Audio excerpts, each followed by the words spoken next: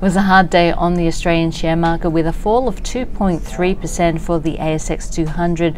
We did see China summoning the US ambassador and a deterioration of US-China relations which weighed on the market. But we also saw a weak lead coming through from the US on Friday with the S&P 500 dropping 2.3%. Non-farm payroll numbers disappointing with 155,000 jobs being added. That number weaker than expected but strong enough to reinforce the expectation that we'll see another rate hike from the US in December. Across the market, every single sector traded lower, but the worst performing sectors were information technology, healthcare, as well as the financial sectors, which lost more than 3%. We did see the material sector outperforming, helped along by the gold subsector, which was a bright spot on the market with a gain of 2.2%. There was also a lot of company news to absorb on the market, as well as economic data around the region. Having a look at economic data, and we did see some China numbers over the weekend, and inflation numbers disappointing. Inflation in China for the month of November coming in at 2.2%. That was weaker than expectations of 2.4%. The producer price index came in on expectations at 2.7%.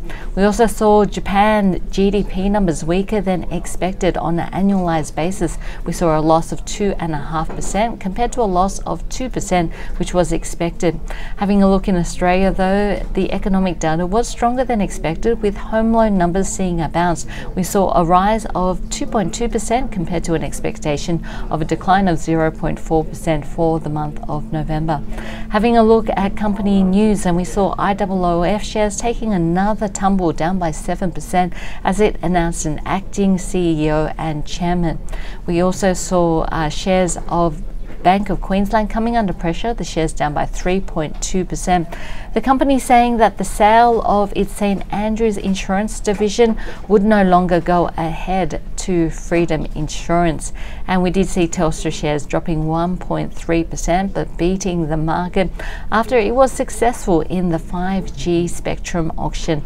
It now has 60 megahertz of continuous 5G spectrum in major capital cities, as well as 30 to 80 megahertz in regional centres. So all in all, a pretty difficult day on the Australian share market, although we did see gold outperforming, and we are seeing US futures down by 0.8%, pointing to another difficult session in the US tonight.